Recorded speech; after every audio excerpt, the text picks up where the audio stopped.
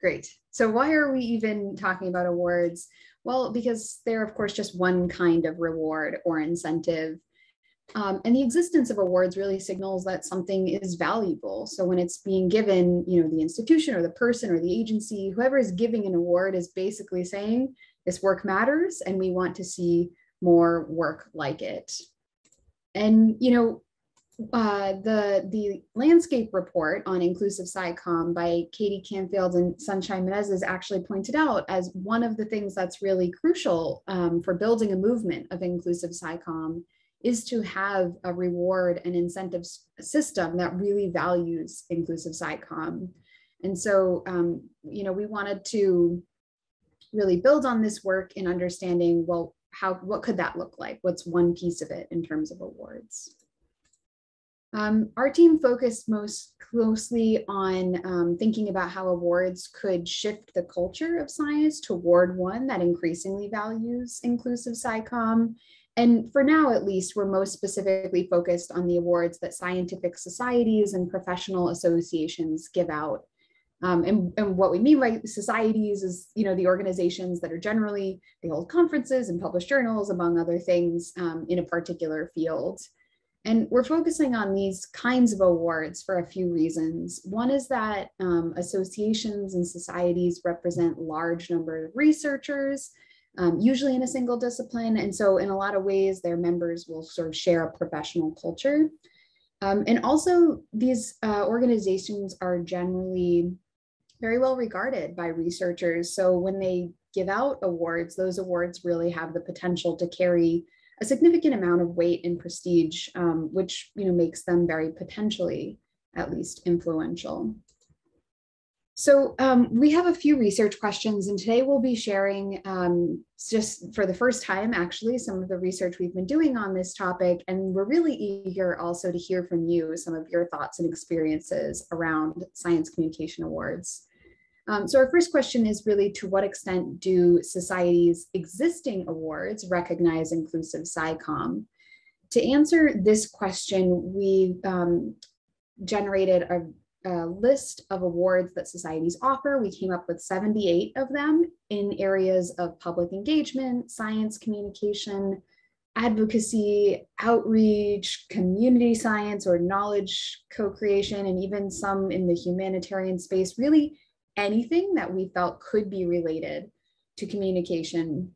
And we pulled the text from all of their websites where they talked about the awards and analyzed the way the criteria and the awards themselves were being described. So we kind of looked for the presence or absence of different categories related to eligibility, what the awards come with, whether it's an application or a nomination, what it entails, what kind of work is being recognized. We really tried to understand all sides of the awards. And then we looked for patterns across the 78 that we found.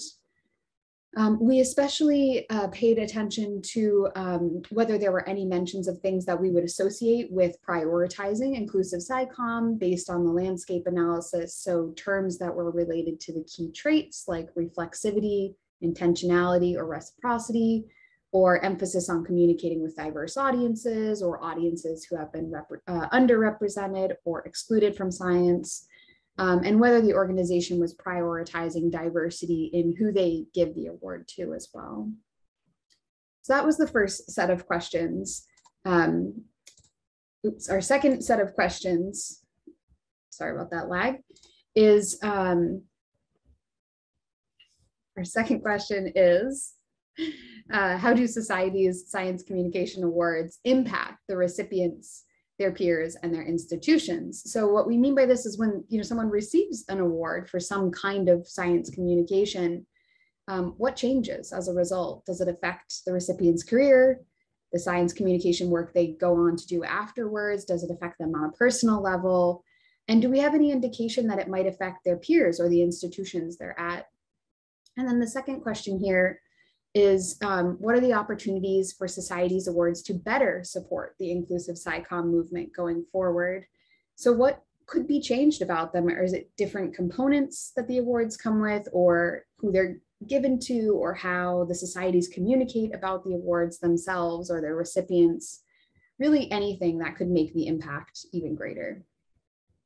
So to answer these questions, we conducted interviews where we pulled a list of recipients of those 78 awards from the past 10 years and kind of randomly within each award invited recipients to have an interview with us, and then asked them to sort of paint a picture of their science communication work and what motivates them to do it, what they hope to achieve, and lots about the award experience themselves, if they had applied or been nominated, sort of what it was like to receive the award and any impacts they might attribute to receiving it, as well as ideas they had for making the awards more impactful. So all of these interviews were recorded, and then the three of us analyzed all of them, pulling out the themes and the insights that could help give us an understanding of these three research questions.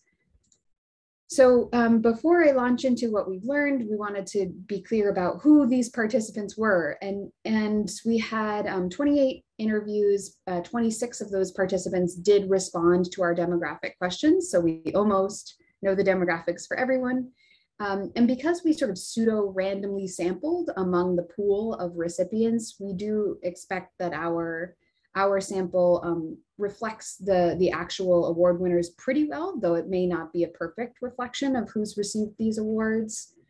And then I also want to note that we generally gave people open-ended boxes for demographics. So I'll show a summary where we've binned some responses, put them together, but we'll talk about what the particular responses were as well. So first we asked what people's gender were, and you'll see we had 16 or about 62% of our participants said they were man and or male is how they answered this, while 46% said woman and or female. We also asked about ethnicity, and we had almost a quarter, 23%, who answered one of these, either Hispanic, mixed, Cuban American, Latino, Latina, Latinx, Mexican, oh, and Hispanic was on its own, sorry. The first one was as a a slash response. One person who identified as African American, and everybody else who said either Caucasian, white, or European. We asked what kind of institution and role our respondents had, and 73% were at academic institutions.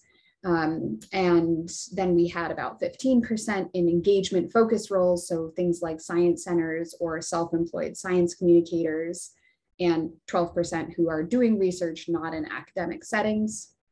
And then finally, trying to understand career stage, we had about 35% who self-identified as early career, then a sort of middle section who were either didn't specify or were self-identifying as mid-career, and based on titles like retired or distinguished professor, we had about 27% who were later career. So what are we learning so far about these awards and their role in the Inclusive SciComm movement? Well, first looking at the criteria even to receive the awards. So these are from the way that the societies themselves describe the awards. First, we found that the criteria were often quite vague. On the websites, kind of telling people what they needed to do in order to be a good applicant for this award. There was not a lot of specificity about what society generally was looking for. In most cases, of course, not in every case. Some were actually quite specific. A second finding or kind of theme we have is that most of the awards we looked at are generally recognizing cumulative achievements. By that, we mean not specific projects, but rather, somebody who has done a lot of engagement over the course of a career, which of course means the award ends up being geared toward people who are later in their career, or who have done more visible or prototypical, like writing a popular science book forms of public engagement. And then we found pretty few signs of prioritizing inclusivity, diversity, or the particular traits of inclusive science communication, as well as not many awards that seem to be at least explicitly prioritizing diversity or inclusion or equity in who receives the award as well. And then the last part we looked at through the content analysis was the actual characteristics of the awards. And we found that most involved nominations rather than individuals necessarily applying, Though there was kind of a middle ground where some awards were by nomination, but many people could either self-nominate or ask others. This quote, I was talking to my department head and was like, here's this award. And they're like, oh, like, do you want to be nominated? And I was like, yeah, it was a pretty direct, candid transmission. It was uncomfortable to be in that space, but it kind of naturally occurred. And we think this quote was important for us because not only it showed, one person who went out and asked for the nomination, but that's a difficult thing to do. And we think this has really important implications for who is in the selection pool and ultimately who is selected, because quite likely researchers who already have a lot of visibility and prestige in their fields, especially later career researchers and those who are white and male, are more likely to catch their peers' attention and receive a nomination, and that others are maybe more likely to need to ask for a nomination or to self-nominate when that's an option. So we think this is one important implication and consideration as we think about the role of awards in supporting inclusive SciComm. And then the other important point we wanted to just note about the characteristics are that some of the awards came with a tangible reward, like a plaque or money, or even special privileges like being awarded at a ceremony, while others were primarily recognition. And we're in the process of looking at how awards with different components have different impacts for the recipients. But I think for now, Emily will speak to some of the general impacts that participants told us about in the interviews. Quickly stop sharing my screen to let Emily take over. Great. Thank you, Rose. Let me get this set up. And let me know, I'm in the process of a move, so if my internet seems poor at any point, just let me know. I'll try to find a workaround. So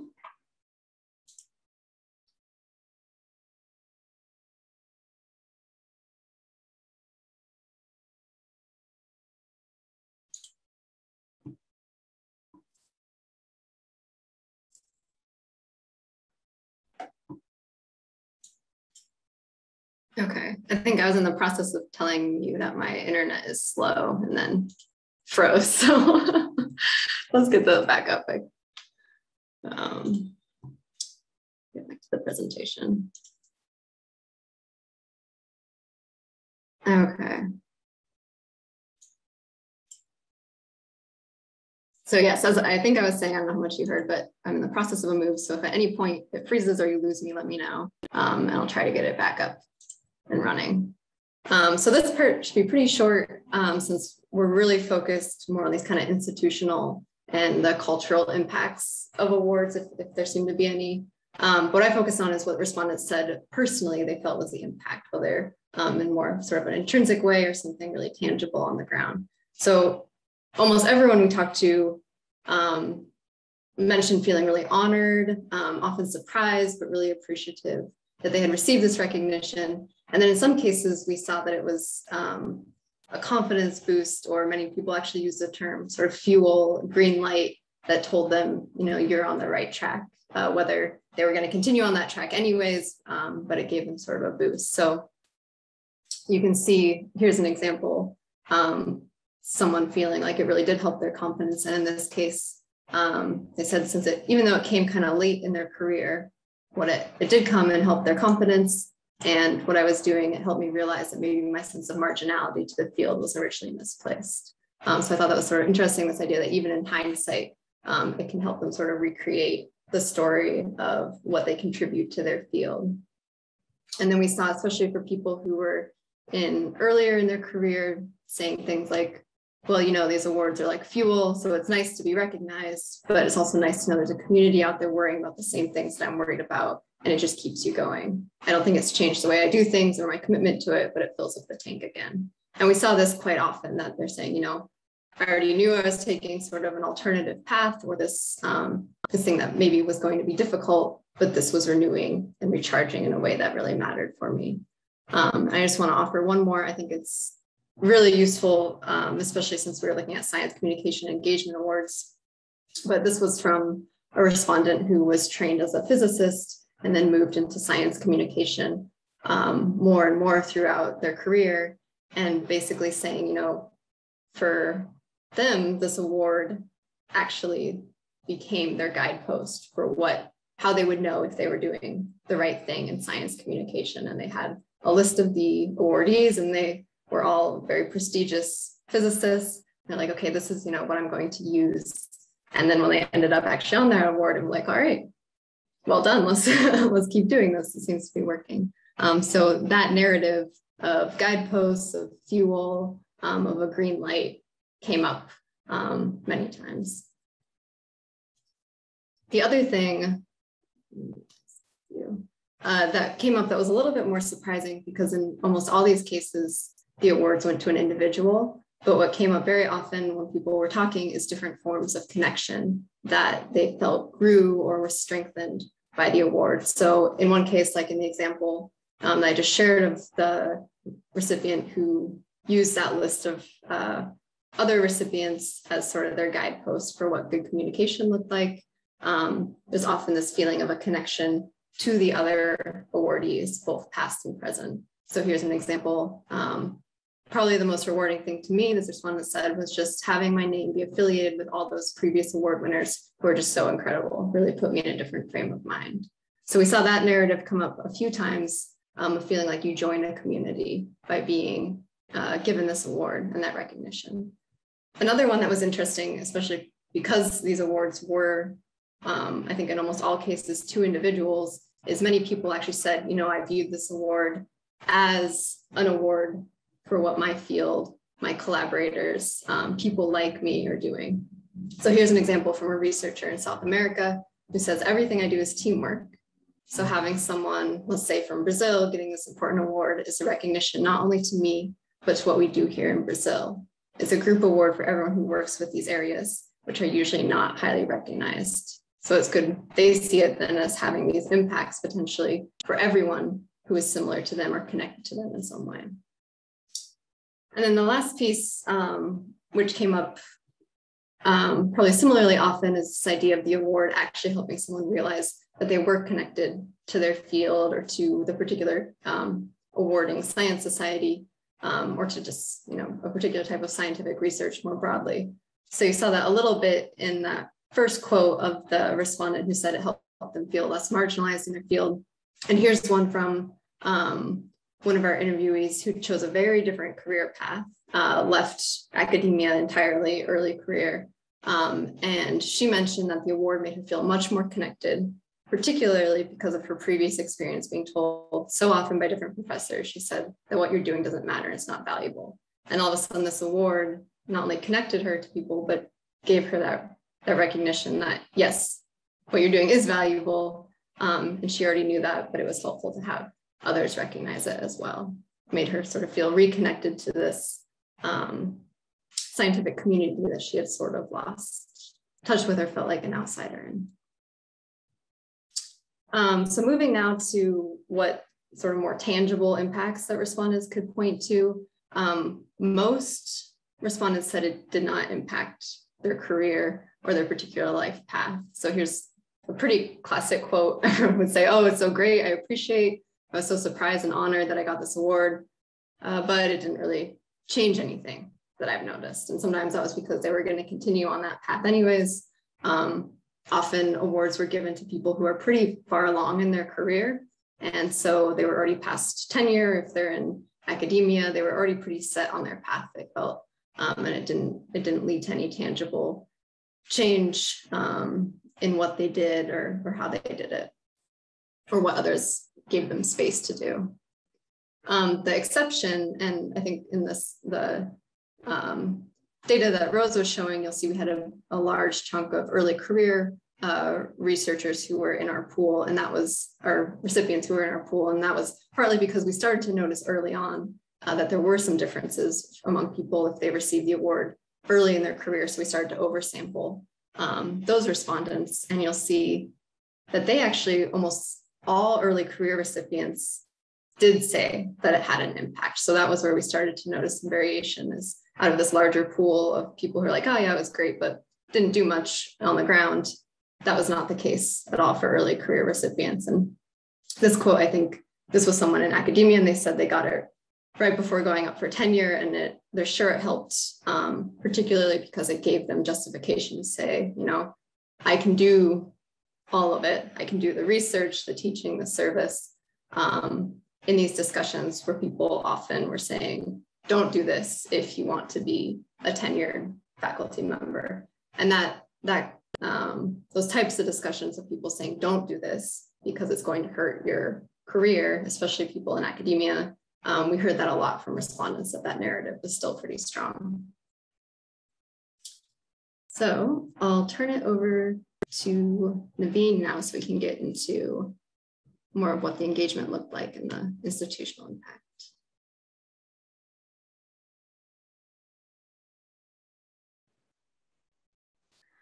All right, thank you, Emily.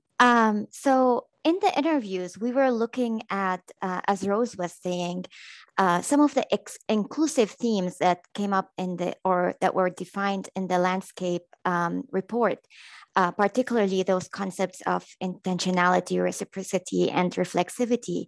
And we tried to kind of just understand, or we asked about the participants' experiences with engagement, and we pulled out, what we could find in relevance to those themes about their engagement specifically, or about the awards and how those components of their work, or at least how they perceive them to have affected them getting their award.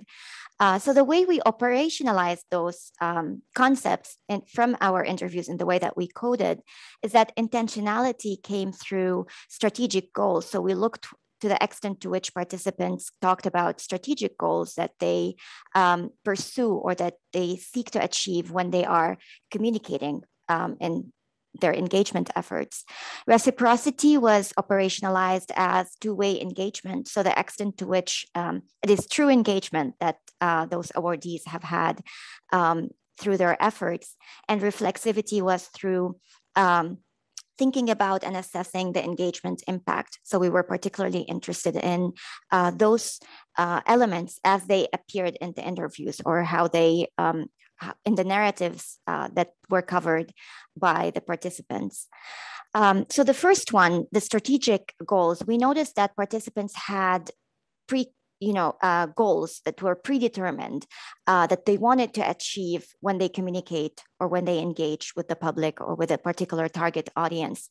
And those goals varied from trying to achieve benefits to self, such as through making sense of the value of one's science or building partnerships with others, to benefits to science itself through advocating for science, increasing public trust, allowing people to appreciate science and its beauty, justify public funding came up, as well as to increase diversity and visible science as to who can do science and the diversity in scientists doing scientific work. On the other end of the spectrum from benefits to self is benefits to communities. So those people had the goal of trying to reach someone who is not reached by some other efforts, trying to teach those who want to learn came up, or produce knowledgeable and ethical public that are able to make informed or scientifically informed decisions. Helping communities reach their own goals also came up. So you can see the kind of the dichotomy between the first and this category, as well as benefiting society, especially vulnerable communities.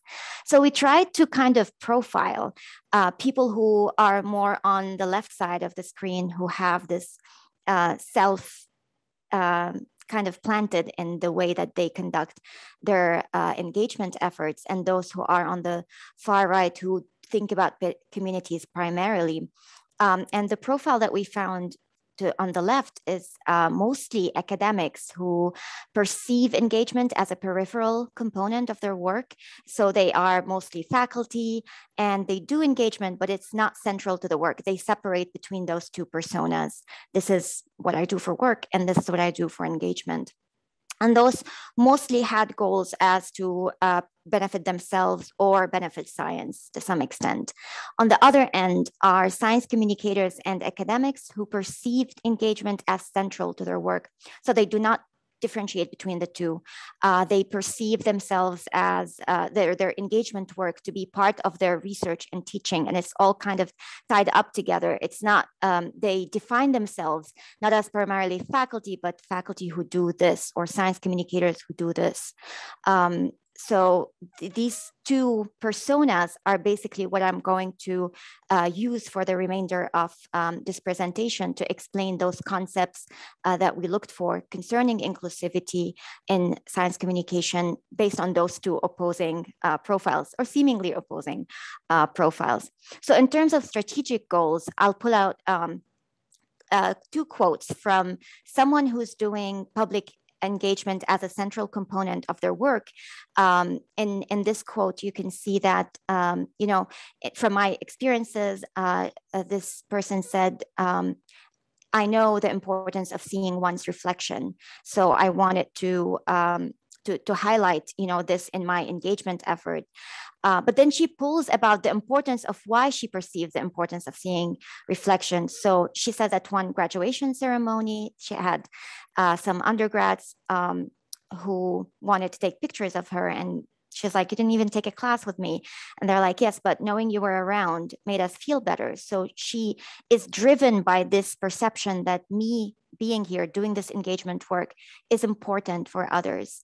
And that's her goal that's driving her.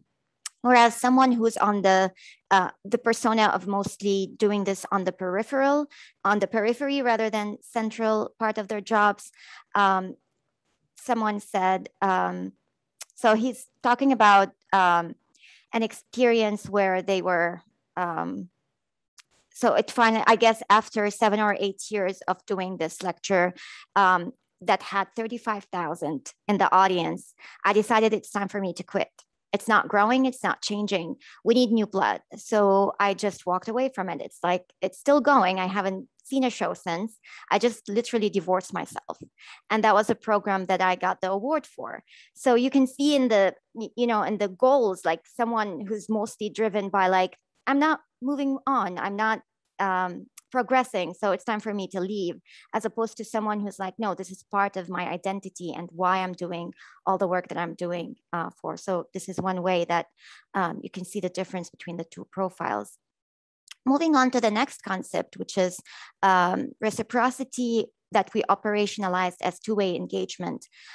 We also saw the same dichotomy between those who do this work in a central way, part of their job.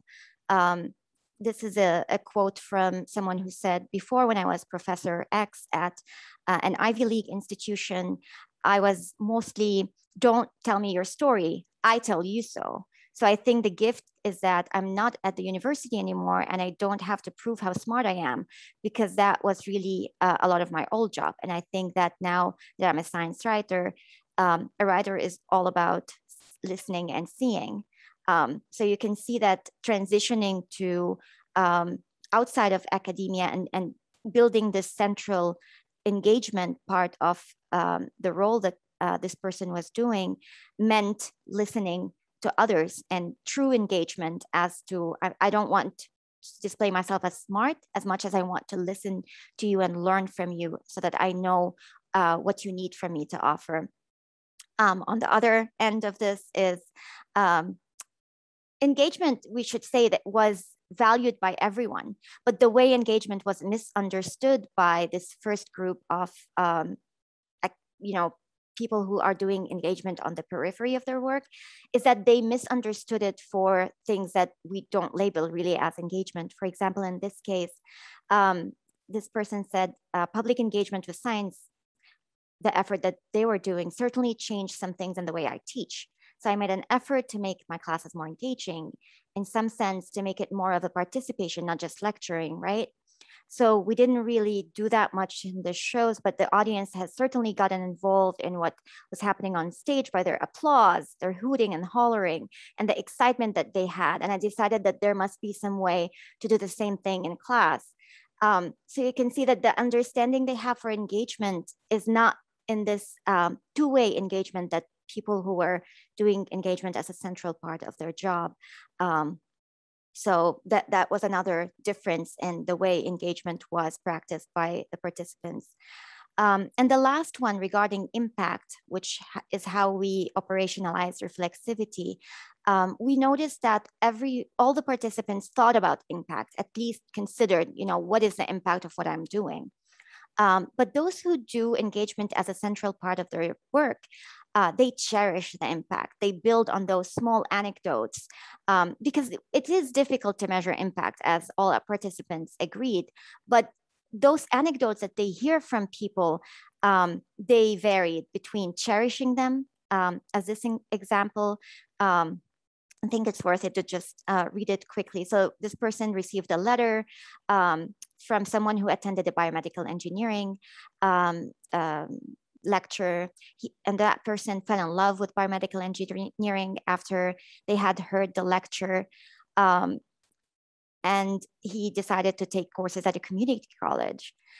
So I feel, and the way that this person described it is, you ever played that game where the goal of the game is not for the balloon not to hit the ground. Like you're supposed to hit it before it gets to hit the ground. I feel like my hand was right there just before you hit the ground, and I hit it back up. And it's such a beautiful way of, for us to understand the impact that she perceived, even with this one person's experience who had written to her. You can see that she cherishes it and she uses it as a driver for what she does afterwards. Whereas on the other end of the spectrum, we found people who do this on the periphery. Yes, they think about those anecdotes, but they downplay them in a way. And this is a good example. So the only anecdotal information I have is from a policewoman that didn't give me a ticket because she found out who I was. I was doing something related to the show and I told her I was doing so. She's like, "Oh, are you?" And my daughter saw your show and she really had to become a scientist. And now she just graduated with a degree in engineering. Well, don't let this happen again. So he didn't get a ticket. But then he went on to say, it could be that her daughter was going to be an engineer no matter what, right? So this perception that I could have made this impact, or I could have, not necessarily have done it, really speaks to to this concept that we were looking for as to what impact do you perceive for your work that drives you to do more of it. And you can see the dichotomy here in that one really thinks about this impact and is driven by it, and the other is like, there may be an impact, there may be not. I just do it to benefit, other aspects of me or my science. So this is in terms of the primary inclusive themes that we coded for, but we also, we're talking about awards. So there's a lot of power themes that also jumped at us from the interviews that signified exclusivity and elitism in this in the approach for the awards. And we particularly found a theme of propagation of power through the awards for both, for the awardees and for the societies, that I'd love to just quickly give you an overview of now. So in terms of propagation of power through the awards for awardees, we see that you need some kind of pre-existing power to get those awards. As one person puts it, there's a lot of gaming with awards. So there's like a group of friends that are on tenure track professors that will decide, this year we're going to nominate this person. We're not going to run against that person, which is problematic because it frames awards as part of the same prestige system that we find in academia.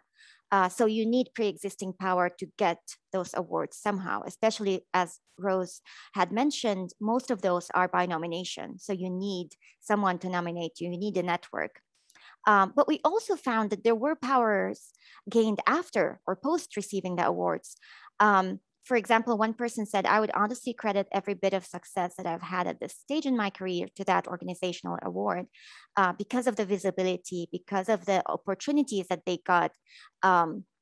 This kind of like propagates the power from pre-existing one moving forward. There were definitely exceptions where people had to advocate for themselves. And this is, I think it's the same quote that Rose just read portions of it, in that you have to advocate for yourself. I had to ask my chair to nominate me.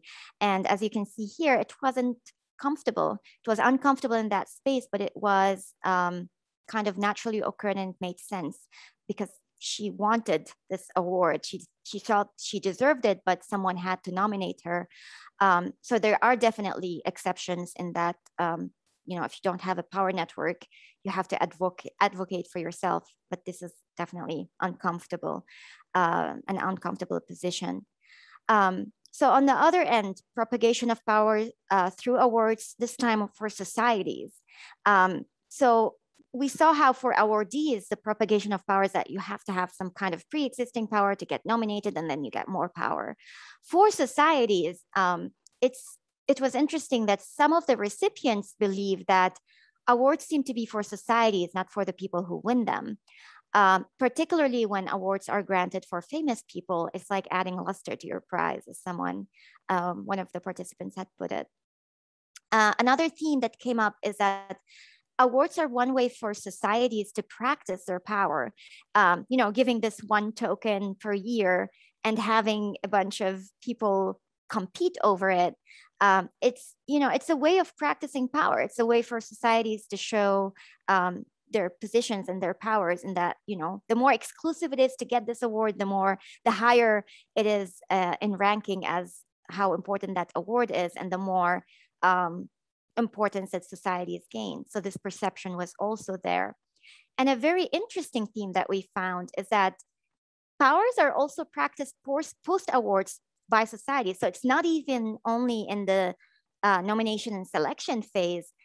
Even after people receive those awards, societies seem to practice some kind of power in that, you know, you have to behave in this kind of way. So we had one example in our sample where that person was threatened for the award to be taken away from them because there was some kind of social media blowout, and the award committee or the society involved in giving that award, like, you know, we're not going to invite you to the award ceremony, and if you don't put it together, we're going to retract this award from you. So it's a way of like fully practicing power over the recipients. Which brings us to the question that, you know, we are interested in. We're mainly driven in this research. Are awards drivers for engagement generally, but also specifically for inclusive engagement? And we you know, our conclusion is that it depends. And I'm going to take you back to this difference, whether engagement is occurring as a central part of someone's work or if it's on the peripheral. And so when engagement is central, it seems that participants valued their engagement work and the engagement awards more. So when they perceive that this is a central part of my job, they perceive the awards as higher value. And not only that, but they support others who are doing engagement. So it's kind of like they pay it forward by offering support for others who are doing engagement. And this quote Emily had in her part about the impact, but it speaks to how awards can potentially drive people to do engagement, in that because there's no North Star in science communication. So this list of awards of what you can attain to basically prove yourself or to say, I'm doing important work, this can drive you to get to places and to do certain kind of engagement. So we did find this theme, especially through those who are doing engagement as a central component of their work. But also this group of scientists, they also agree that this may not be enough to change the academic culture. So to go to academic institutions and say, hey, I got this important award from this society because of the engagement work that I'm doing, it may be important for that person, but it's not clear how that the culture is going to change just because societies are offering such awards. And also along the same line of, you know, this paying it forward, and that the generation before has to help the generation behind us. So if we make it in this public engagement work that we're doing, we should look after those who are coming after us and try to support them in any way we can. So this is under those who do work in a central way. Those who do engagement in a peripheral way, however, even when they receive this recognition, they do not necessarily appreciate the impact of the award as much. They're more cynical about it. And they also do not necessarily support the engagement paths of others. And there's this quote that I wanted to highlight. So the award validates people that see this as being important and plays a role, but my salary comes from the physics research I do primarily and teaching secondary. And this doesn't really play into my salary, all and never did. Maybe the sad part is that when I'm asked to review people and they think that they can get promoted based on this. And that's, it's important for us to do this if we are having the capabilities of doing it well, but it shouldn't be required. And you shouldn't think that your whole career can be as a university professor based on this. If you don't have the research, you're not going to be promoted at an R1. And I think that's proper. So and this person is very achieved in public engagement, or the way that, they did their engagement efforts, but they did it in a peripheral way. They defined themselves as primarily academics, and this is just something we do besides it. So these are the two profiles that we mainly found, and the discrepancy and the views that they see the work, the engagement work and the inclusiveness in this work. So I want to leave you with some questions that we can ponder on in the breakout rooms, as well as afterwards in the discussion. Can awards motivate scientists to do more public engagement? Can awards drive more inclusive public engagement? And more importantly, how can awards themselves become more inclusive? And I want to leave you with a quote from one of our participants who had this doing engagement as a central part of their work.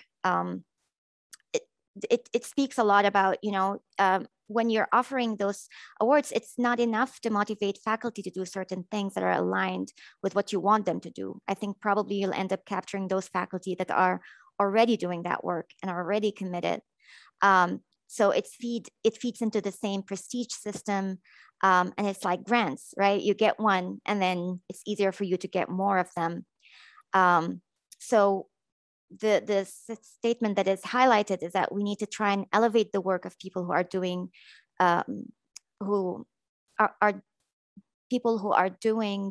we should do it in ways that are more inclusive.